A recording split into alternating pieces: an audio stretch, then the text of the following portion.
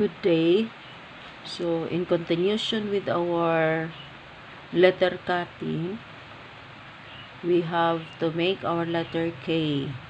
So, in making our letter K, we have provided the 2 centimeter stem of the letter.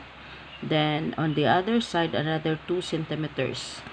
Then, as for the inclination or the inclined part of the letter K, what we're going to do is find the center of the height or the 1/2 height of the measurement that we have, which is 10 centimeters. So, therefore, the center is 5 centimeters. So, after measuring 5 centimeters on both sides, we have to make a horizontal line just like this. Then draw horizontal line. Then what you're going to do is to connect this location to the center line. Then draw your inclined line, and the corner, which is this corner, then connect it to this location. So this is now the upper inclination of our letter K, while this corner will be connected to this location, then inclined line, and this location to this upper corner. Now, we have here our letter K. So, what we're going to do is to cut the excess or the unnecessary portion of the paper so that we will now produce our letter K. Okay, just like this. So, as I've said, we have to control our blade not to exceed the lines that we are allowed to cut.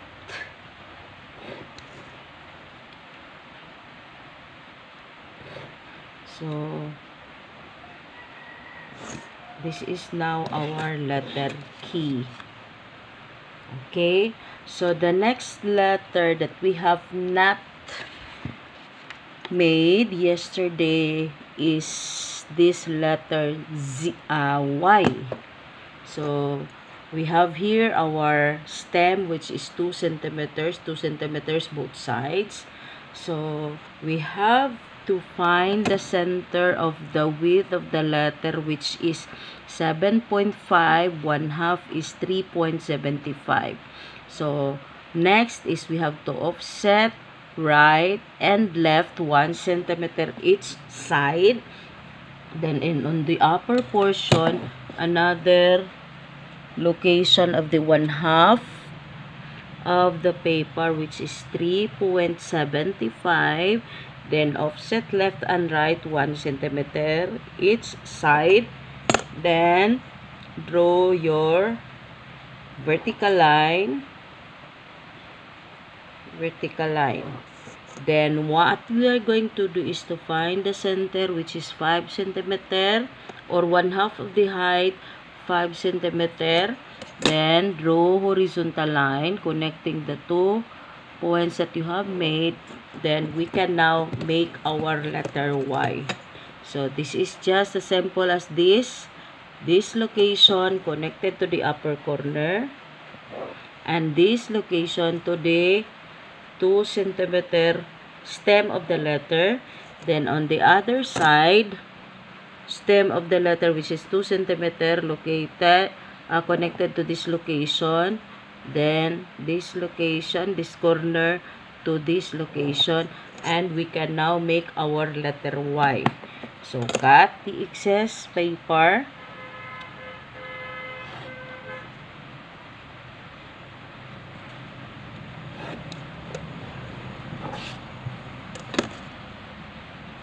We have to cut this one. You can now see that we have slowly got the letter Y. We have to be careful not to exceed beyond the line that we should be cutting. So this is now our letter Y.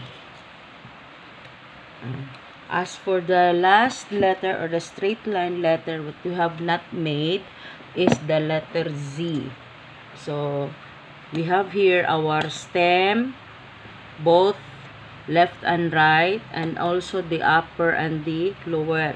So what we're going to do is to connect this location to the lower portion of the paper. Then on the other side, now we have our letter Z. So cut the excess or the unnecessary portion of the paper. This one.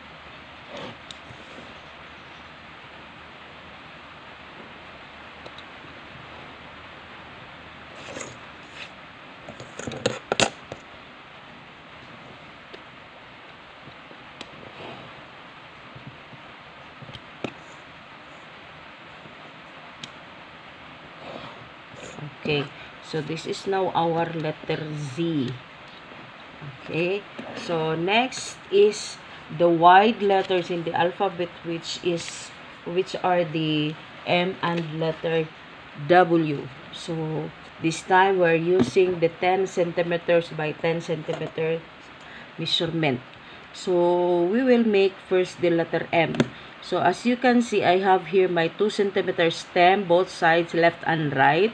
Then what I am going to do is to find the center of the paper, which is 5 centimeter. Then offset left and right 1 centimeter each to satisfy the width of the stem of our letter, which is 2 centimeters. So these 2 centimeters on the center will be connected to the upper corner of the paper. Then this one to the next the stem, which is 2 cm.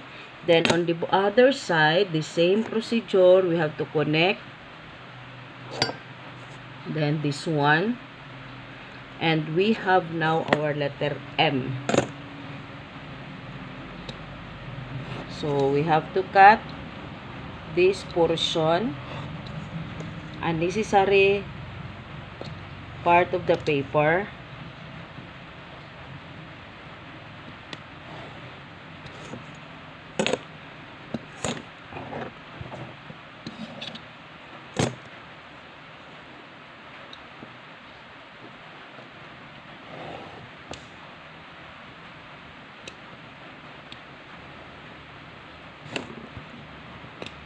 Okay, so this is now our letter M.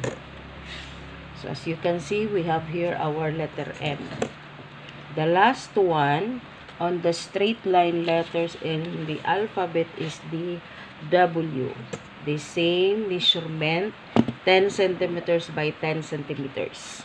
So since our letter W has an inclined portion, so I am going to measure 1 centimeter on the left side as well as on the right side. So to satisfy the width or the stem of the letter, which is 2 centimeters, I am going to measure 2 centimeters from the location where I measured 1 cm. So this is now our stem of the letter, and on the other side, I also have to measure 2 centimeters to satisfy the width. Now, what we're going to do is to find the center of the top portion of the paper. So 1/2 of the width is 5 centimeter. Then offset left and right. This is now the center of the paper. So what we're going to do is to make the inclination of the stem of the W, another on the other side, the same. Then what we're going to do is to connect this location to this location, and also on the other side. Then this one will be connected to this location, and also this one will be connected to the next. And on the other side, the same procedure, opposite this one, then this one. Now the last step is to cut the unnecessary portion.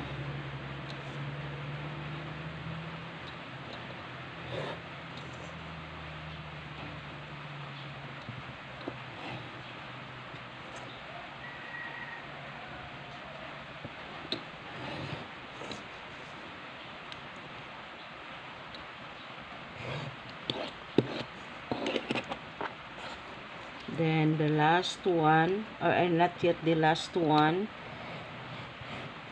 Okay, this one. And this is the last one, so that we can now see that we have our letter W.